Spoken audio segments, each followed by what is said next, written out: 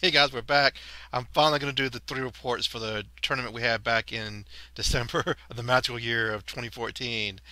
We had a tournament where we were finally going to let the end times list be a part of it just to test them out.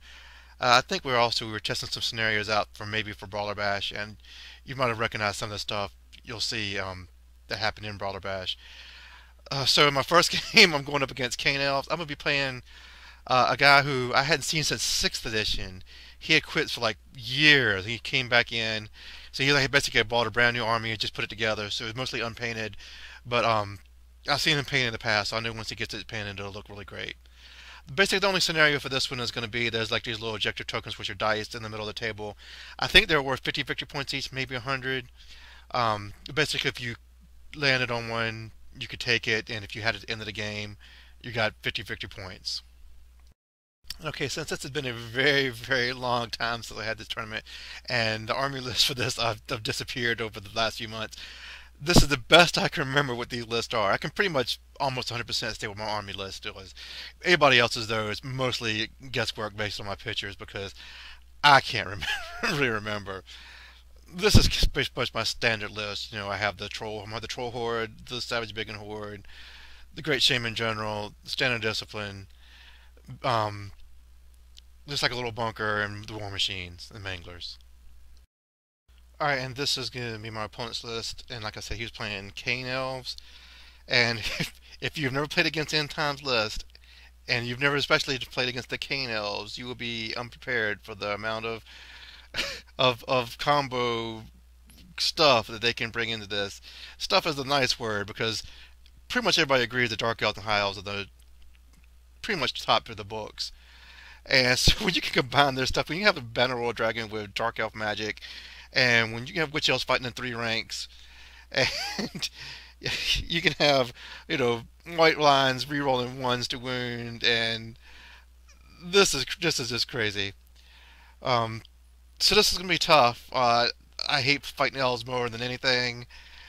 I'm hoping my trolls and my savage orcs can take care of business, and I'm pretty much gonna have to be defensive because I know I outrange him. And again, playing defensive with Orcs and Goblins, the crazy world. So I don't have a picture of the deployment, but I do have starting with vanguards, and he's vanguard in his. I'm pretty sure he had two units of Dark Riders, a unit of maybe Glade Riders or Reaver Knights. I can't remember what the third one was. They were the half painted one, and he vanguarded. I think there were his Brolocks up there, was Warlocks, and I'm vanguarding my Wolf Riders here. And also, you can tell he's deployed most of his stuff behind that building. And I think 'cause he hasn't played editions in so long, he's used to elves castling and stuff. I don't know. Here's the rest of the vanguards. I vanguard my level one shaman up. I'm hoping to get some charge on that where I can counter charge my trolls. And you'll see this model, this unpainted model I have. I really wanted to bring this to Brawler Bash, but when we played this, I didn't realize that so much was going to happen, health wise for me, where I was just about to start painting the stuff I had left to paint for Brawler Bash right when I had to go to the hospital. So I had to bring the models I had. So I had to switch Shaman's models. So I didn't actually get to bring this. This is a Game Zone Goblin Shaman on a Wolf, which is a really cool model. Hopefully I can use it in the future. And this is the last look at the Vanguards. And you can see, I keep this picture in here because you can see a better look at my deployment.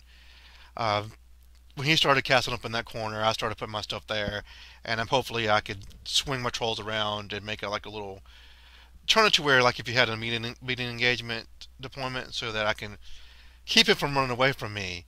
Because that's what you worry about with elves. You're worrying about their main blocks being much faster than you. But if he's cornered up there, then he have to fight me. Which I mean, I guess he doesn't really care about because with all the rerolls the elves get these days, that I guess they don't care about fighting you anymore. Okay, so he wins first turn, and you'll see he charges his chariot at my wolf. I just take that because I'll trade the wolf shaman for a chariot because any day because I have a pretty much easy counter charge of my trolls, and then I can hopefully destroy that chariot and then reform to face where all the building and everything, and I'll already have the trolls going straight towards there, where hopefully he can't get away from me. And he's moved the rest of his like fast cavalry coming around there and going up to the hill and everything. Okay, this is the rest of his turn. You just already see my shaman died to his chariot. That was no doubt about that. Also, he lands, I think, one of his Dark Runner units onto a Mangler. They get destroyed. And he charged, I want to say the Sisters of Twilight charged at both Marauders I held. They got beat, and I held so that I could countercharge with my pump wagon and stuff like that. And here's another look where you can see a little bit more clear here, where I'm going to have a countercharge onto those Warlocks with my pump wagon. I have my big boss over there too, which can either charge on the Warlocks or the Sisters of Twilight. And if you see that base, kind of empty base, that's his Frost Phoenix and the Medusas beside it. Like I said, he hadn't had a chance to summon everything because he's been out of the hobby for a long, long time. I haven't seen him in years and years. I don't think I've seen him since 2006. So it's my turn one. I don't charge my trolls at the chariot. I decide to risk it with my Mangler, and you can see my Mangler goes right over that chariot and destroys it. Instead, I just wheel my complete center around so that he's pushed off to the corner now. He really can't maneuver his infantry away from me. He has to sit there or come to me. And I'm hoping, these are my best two units in the Orc book, Savage Biggins and Troll Horde. Hopefully they can take care of White Lions and Witches with a Cauldron. Also, my pump wagon goes into the Warlocks and my big boss. I put that as Sisters of Twilight. I didn't think they were as tough as the Warlocks, but they do a wound to me on the stand and shoot alone already. So he's already in trouble. So my shooting, I get a big plus for me right off the start of the bat. Rock Lava has a direct hit on his Cauldron. I don't think I wound the Cauldron. I think it makes his ward save, but I kill his battle standard right off the bat. You couldn't really tell because he hadn't had a chance to paint and glue the battle standard up there yet. But right off the bat, he's lost his battle standard. The Doom Drivers scatter a lot. One of them scatters onto these Dark Riders here. I kill 3 of those. One scatters onto the White Lions. I let it stay there, and I kill, like, was it 2 or 3 White Lions? In the Magic phase, I realized that Gork is going to do almost nothing for me. Banner World Dragon, he's got 2+ ward on his White Lions. And I think he had some kind of magic resistance where he had like a 3 or 4+ ward against magic on his Witch Elves. Because I think don't they have a 6+ ward to start with, and it goes up with magic resistance too. I think it was 4+. But anyway, Gork was almost, useless. Gonna be useless to me this game. And in combat, Pump Wagon only kills 1 Warlock, gets destroyed, and my big boss dies before it can even strike. So Khaine turn 2, and you can see he's already charged my Rock Lava, destroyed it with his sisters, and they're going to reform. So all this fast cast coming here, none of that's a danger to my combat blocks, but I need to keep them from getting behind me so they can destroy my war machines. So I'll need to reform those savages better to keep him from able to get around them. So far, I really think magic has not had like a big impact on this game, and he really has very little shooting other than like the crossbows from his Dark Riders and the bows from his sisters. And here's a picture of this side of the table. His Hydra's coming right here where it can go to the flank of my trolls. I'm not too worried about that. The Frost Phoenix takes the token and flies back some, and his 2 Dark Riders are still alive for that unit to come around here. It looks like they're trying to do an end round to get to my war machines. I'm pretty sure those half-painted fast cap up there are Glade Riders and not Reaver Knights. I'm not exactly sure though. So my turn 2, I do have my line reformed here so he cannot get around with his sisters to my war machines. I pull back a chariot to protect those Doom Divers from his Dark Riders. And basically we're like a standoff between our 2 infantry blocks now. And here's a little bit better picture of it. Also, you'll note that my remaining Rock Lava has destroyed his Hydra. The Rock Lava, I think the Rock Lava just got destroyed, killed the Battle Standard, but my Rock Lavas have killed a Battle Standard and Hydra so far, so they're doing really good. The Doom Drivers, I think they plink off 2 or 3 Witch Elves. And again, Gork was basically useless. I think I handed Gork to my bunker to get it a little bit away from the Hydra because I was worried. I hadn't destroyed it yet because that was magic before shooting. So I was worried about the Hydra maybe swinging around and getting to my bunker. So Khaine's turn 3, he's moved all his fast cab back behind his lines. His Medusa, if you can see on the hill there, it's moved up. I think it's hoping I'll feel frenzy or animosity and be forced to charge with my savages, then he can countercharge in the flank with his white lines. If I remember right, the Medusa is also frenzied, so if I'd passed those tests, it's most assuredly going to be forced to charge me. Now, there's some kind of magic he does, something where he kills a couple of my trolls here. And you'll also notice that base there, he fights his Frost Phoenix behind my lines. I wasn't even thinking about that. Oh.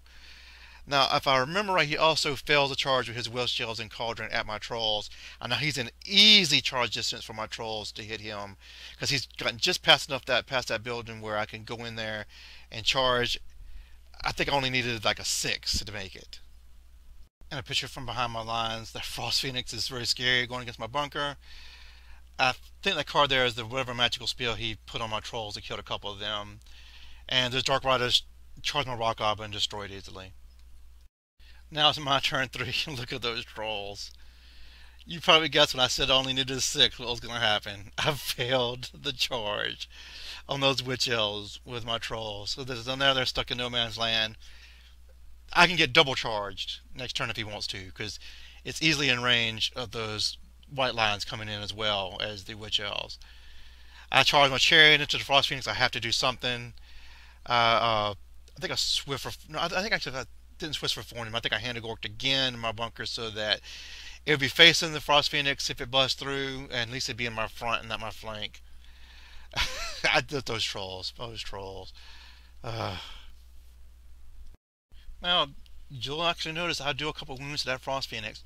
My Chariot's still there. It does not destroy my Chariot because my BSB and General are right behind it. My Chariot's going to hold, so he's not going to be able to charge me, my bunker, his turn. So I have a little bit of leeway because he should destroy that Chariot. And it shouldn't be in a situation where the Chariot is able to break and he can run into my, pursue into my bunker. I think the Chariot was down to maybe 1 wound, so he should destroy that Chariot. And I've held him off for a turn, which is basically the most I could hope for that Chariot. And look how dangerously close those trolls were to the Witch Elves. Oh. Khaine's turn 4, and you can start to see this. He does a number on my trolls. Now that's when I find out what 3 ranks of Witch Elves fighting can do, where they get to reroll their hits, reroll ones to wound, poison attacks, frenzied. I think I'll do a couple wounds to the Cauldron. I kill like 4 Witch Elves, but it's not enough. I break, but at least I get away. At least I get away. I know, unfortunately, when I took this picture, it was before we realized we had to do the combat with the Medusa and my savages, because the Medusa was forced to charge my savages. And I'm going to destroy that Medusa, and I don't have to overrun anything because he charged me. So guess what those savages are going to do? They're going to combat reform and go right into the flank of that Witch Elf unit. Okay, this is the top of the 5th turn. And the reason I was explaining what I did, because things got so hectic that I didn't have a picture of the bottom of my turn. But look at all the savages I lose when I charge in the flank of his Witch Elves. I lost that combat. So he was able to easily combat reform, so now I'm facing his front of his Witch Elves, what's left of them. I lost that combat. Because like we have the rule in where the Cauldron can fight across the gap. So I was able to fight in the combat. But still, a savage orc big and horde in the flank should not get beat like that. So I get beat, but I hold. Now his white lines are coming to the flank of my savages. I rallied my trolls in my turn. I used Hand of Gork to get my bunker out of the way of that Frost Phoenix. This was still just crazy. I lost that combat. Oh. So now the Witch Elves, they've taken out my trolls, made them run. My savages in the flank couldn't do anything. This is just insane. So when he come to the end of his turn, my lines have completely crumbled. You know, like you probably guessed, he destroyed those savages. They had to flee in the direction of my trolls because the white line was a bigger unit. You know, he's only got 3 Witch Elves left, but my lines have crumbled. The trolls have the Frost Phoenix is blocking the trolls from able to go in there easily. I mean, I should kill the Frost Phoenix, but it's tough right now. So this is the bottom of turn 5. I've charged this Frost Phoenix. You can see I've killed it. Before that, my Doom Diver takes his Witch Elves down to just one Witch Elf left in that unit. But we're going to run out of time after 5 turns. We're not going to get to do turn 6. So he has one Witch Elf left in that unit. So I'm not going to be able to fight. I mean, most likely I destroy them, but then his White Lions are most likely to kill my Trolls, I guess. I'm not sure.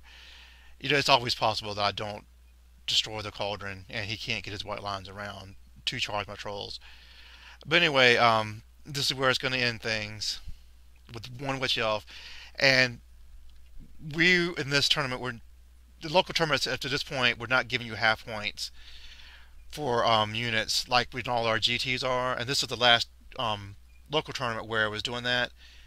So that I get 0 points for this Witch Elf unit. Even though he's got one Witch Elf left, I get 0 points for killing his battle standard because it's on a mount. And, we're doing main rulebook rolls for victory points. So his Cauldron, has only 2 or 3 wounds left. The battle standard's dead. There's only one Witch Elf, and I get no points for that at all. No points for that at all. Okay, so when we add it all up, it's a victory for the Khaine Elves, 12-8.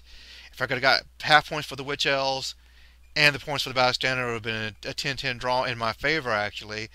So, um, how can Savages go into the flank of Witch Elves and lose? I don't know. I had my best 2 units go to those Witch Elves, and I cannot take them out. I just don't know what else to do. They had so much going for them. That the synergy they can have with all 3 elf lists mixed together like this, I don't know what to do. I think I played really good. I think I had a great plan. I think everything worked the way I wanted it to do. I took out his monsters. I had the infantry lined up where I could fight them, and they couldn't run away. And I just couldn't win the combats. It's just all those rerolls. You can't have to do anything about it. When you get to reroll hits and ones to wound and your poison attacks, and you're fighting in 3 ranks, it's tough to deal with. But this is my first and so far only battle against Khaine Elves, and I'm saying I hope 9th edition can't combat stuff where they don't exist anymore. But on the other hand, you don't know if everything the rumors are true. That'll be Elves from now on. It'll just be all 3 Elves mixed together, where you have to fight this all the time. And but if it's a skirmish game, who's gonna be playing this? Yeah. But anyway, this was a real fun game. I felt like I played really well. I felt like I had everything. My plan went perfectly that way I wanted it to, except when it came to the combats, when my Trolls died and my Savages. My Trolls didn't die, but my Trolls losing and my Savages dying. I don't think I could have played better. I think everything went exactly the way I wanted it to, but I just couldn't win the game.